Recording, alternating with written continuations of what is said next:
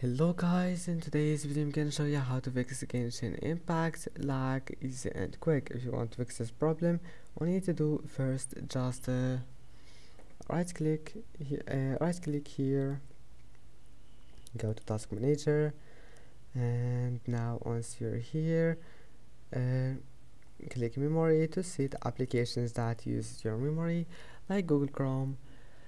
Now just close all the applications here that you don't need. If you want to close it, right click on it, end task, and that's it. It's easy. And after that, go to settings, type here background apps. Now just make sure you will find it like that, just turn it off, and now your problem will be fixed. And that's it for today's video. Don't forget to like and don't forget to subscribe, and thank you for watching this video until the end, and see you in the next video.